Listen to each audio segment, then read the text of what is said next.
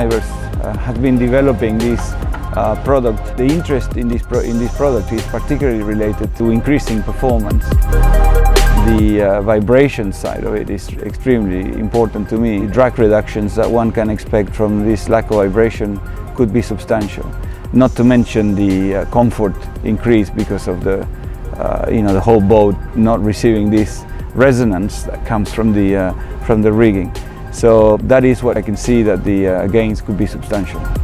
I'm working on the new MM597 project. This project is being built for a very passionate yachtsman. The important thing for us was actually to use all the best products in the world to end up putting together a package for this yacht, which is going to be the ultimate.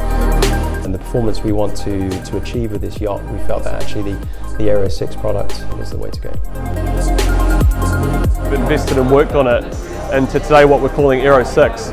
A massive step better than anything else on the market, and run through our VPP modelling and run through the wind tower data. Like, actually, we can prove to anybody that wants to talk to our guys about how it works that it's just an absolute world beater.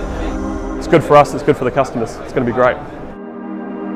Because of the processes that the AEROsix is made by, which I think is similar to the EC6 product, which has a proven reliability, I think there we got what we were after in terms of the ellipse shape of the rigging and the reliability and flexibility of EC6.